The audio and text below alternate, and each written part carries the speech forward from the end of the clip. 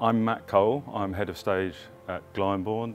This is the Hänsel and Gretel shop, which is a very busy bit of scenery. It's covered in props. When we took it on tour last time, we realised that we had to use a forklift to get elements on and off. We got rid of that this time by putting some very clever cuts inside it, so we can take it into smaller bits, which would be far easier for us this time.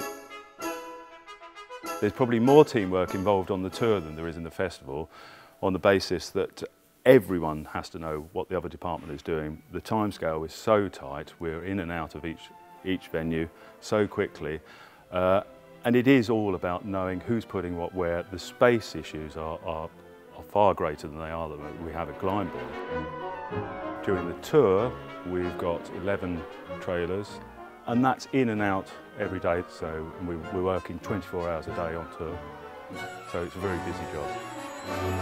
The first day, on a Monday of the tour, we would get in at 8 o'clock in the morning. We'll work right through that day. We'd rig all the lighting, wardrobe would come in, we would build the set in the evening. We would then next day light that show, run that show.